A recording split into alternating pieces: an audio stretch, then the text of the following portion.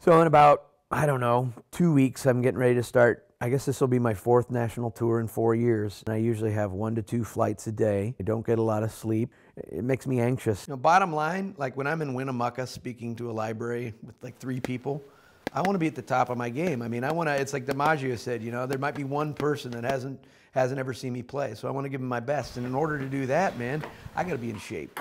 I got to be, you know, my nephew's kind of my trainer.